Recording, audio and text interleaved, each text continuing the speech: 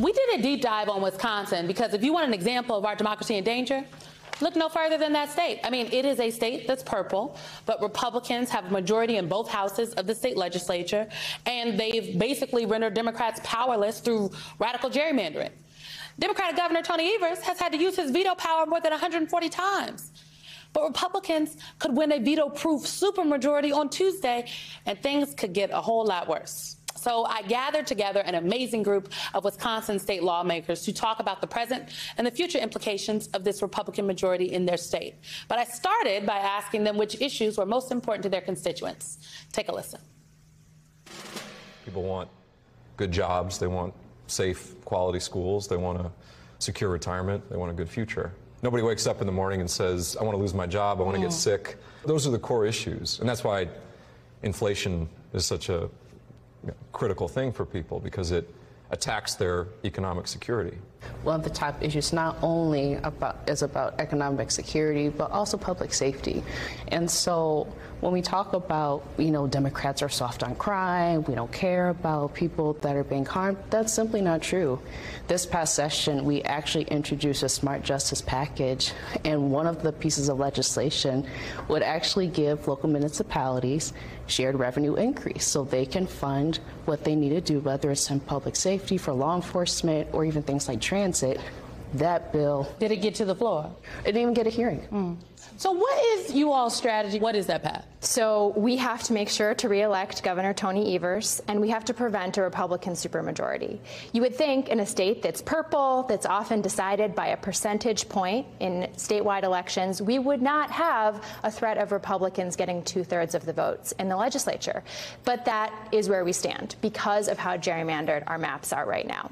It seems to me that the current state legislatures in Wisconsin who are Republicans do not care about the will of the people. If they don't care about the will of the people, and you rally the people to attempt to hold them accountable,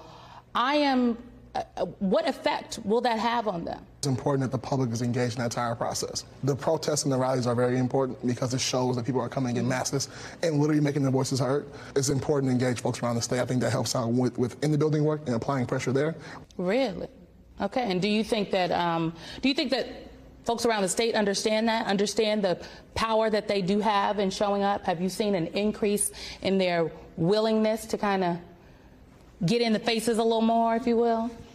Since the decision of overturning Roe versus Wade, we've seen a lot of folks get engaged. I actually was helping out doing doors in Washington County with one of my mentees, and one of the volunteers actually told me after she saw that decision, she found the Democratic office and said, can I sign up? So let's just assume everybody at this table gets reelected. And let's assume Governor Evers gets reelected. But let's also assume that the Republicans in Wisconsin get the one seat that they need in the state Senate. Going into next year, 2023, 2024, what is the strategy? Well, we will continue to fight to protect democracy in Wisconsin. Tim Michels just this week. I'm gonna push you, Madam Leader. What does that mean? Because what tools are in your toolbox? What does that mean? Because I think for a voter, person in Wisconsin who is like, I see what it could potentially happen, and I'm gonna go to the ballot box to make my voice heard because I'm concerned about democracy. They do what they need to do, and what do you tell them? Like, we're still at a disadvantage. How do you keep those people engaged? Well, there is a path, right? We do not necessarily have to have these legislative maps forever. But as you said, it is not going to mean that the will of the people is reflected in the Capitol until democracy is actually restored in Wisconsin. And so in many ways, we are on defense right now. We are trying to prevent Republicans from dismantling the Nonpartisan Elections Commission and taking further actions. That Tim Michels said he would do if he is elected governor? He also said this week that Democrats would never win in Wisconsin again if he was elected governor. Do you think the Democratic Party apparatus in this state or nationally could have done more, should have done more to, or could have done more to prevent the current situation that you all find yourselves in? I mean, I think it's easy to be critical when you look back at past elections and say, wow, we lost the election. You know, in 2016, it was awful to see Donald Trump win Wisconsin for the first time. But the candidate at the top of the ticket in 2016 didn't even come to Wisconsin. And I think that's the gentlest way I can be critical of the question that you've asked, because it speaks to something that I think you've noticed us talk about and hopefully have picked up on.